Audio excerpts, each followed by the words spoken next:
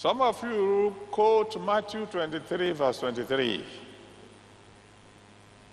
as your excuse for not paying your tithe. Matthew 23, verse 23. Let me read it to you. Because they said, no, tithing is done away with, that Jesus said so. Really? Matthew 23, verse 23.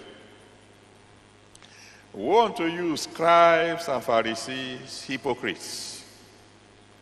For ye pay tithe of mint and anise and cumin, and have omitted the weightier matters of the law, judgment, mercy, and faith.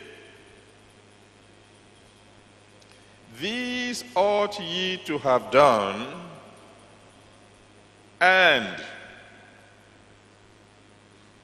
not to leave the other undone. What does that mean? You should have considered the weightier matters of law, judgment, and mercy,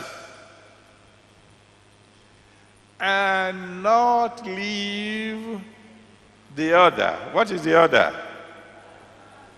Your tithing undone. In other words, you are supposed to do both.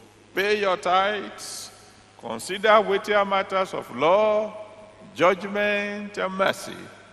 Do both.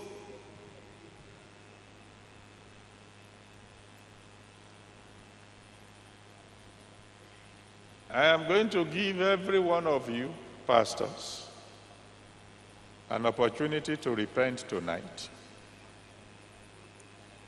And then to go back immediately after this convention and restitute your ways with your congregation. Make it clear to them. Anyone who is not paying his tithe is not going to heaven. Full stop.